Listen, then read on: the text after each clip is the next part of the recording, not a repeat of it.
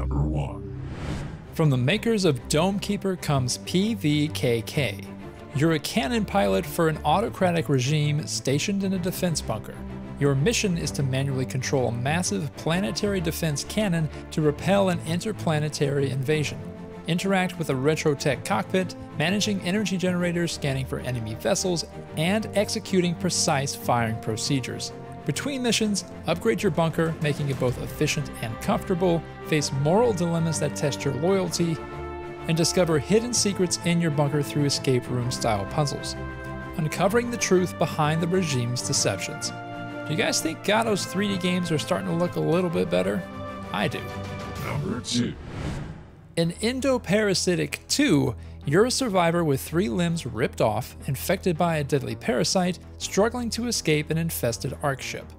Navigate through eerie hallways, battling twisted eldritch creatures while crafting vaccines and ammunition to stay alive. The game demands precision as you manually control every action with your mouse, from reloading to moving. But move quickly because there's a parasite burrowing towards your brain.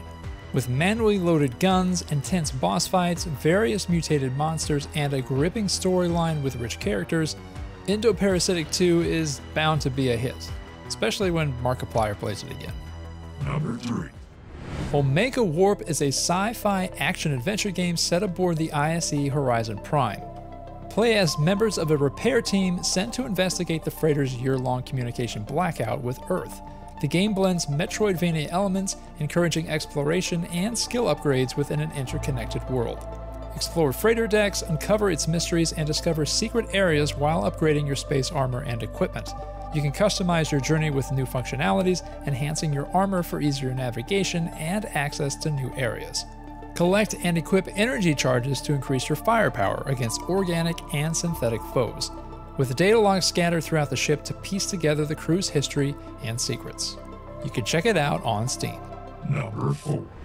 In Dungeons of Blood and Dream, you play as a powerful blood wizard trapped in a death loop of psychedelic dungeons. With your powers crippled, you must rely on unpredictable sleep magic to escape the mind prison of a dangerous entity. Fight through perilous dungeons, slay hordes of grotesque creatures, and uncover the secrets of the universe that you're trapped in. This roguelike dungeon crawler features procedurally generated levels filled with enemies, traps, treasures, and secrets.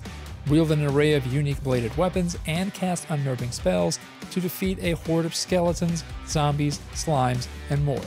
The game offers multiple endings, secret rooms, and intense boss fights, ensuring no 2 playthroughs are ever the same. Embrace the repeating textures and jump into the dungeons of Blood and Dream. And congrats to last week's winner, The End of You. Be sure to vote for your favorite to have them featured in our new Godot Game Awards at the end of the year. And a reminder, just because a game doesn't win their week, doesn't mean they can't appear in the awards. Number 5. Godot Katana is a short, thrilling, first-person parkour action platformer where your goal is to swiftly slice statues in half. Built for quick, fun gameplay sessions, the game offers satisfying combat and fluid parkour mechanics.